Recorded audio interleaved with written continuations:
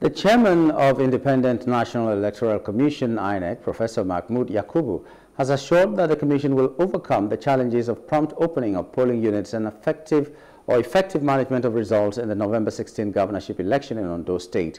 Professor Mahmood gave this assurance when he arrived at Akure, the state capital, for a 3-day assessment visit ahead of the next week's election. The chairman, on the first day of the assessment visit, also commissioned the Biomodal Voter Accreditation System BVAS storage facility center within the INEC office in Akure. Speaking to journalists, Professor Mahmood said the commission will be meeting with various stakeholders within the next few days in ensuring a transparent exercise.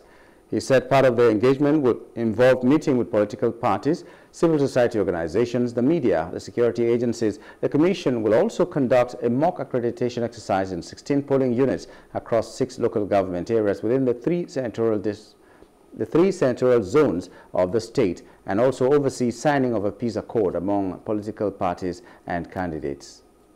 We have received positive reports from our state office in Akure, but we decided also to come for readiness assessment.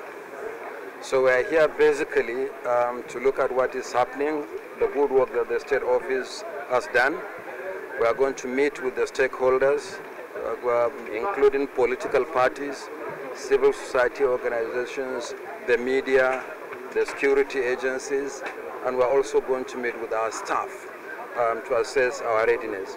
We have learned a lot of lessons. Hello, hope you enjoyed the news. Please do subscribe to our YouTube channel and don't forget to hit the notification button so you get notified about fresh news updates.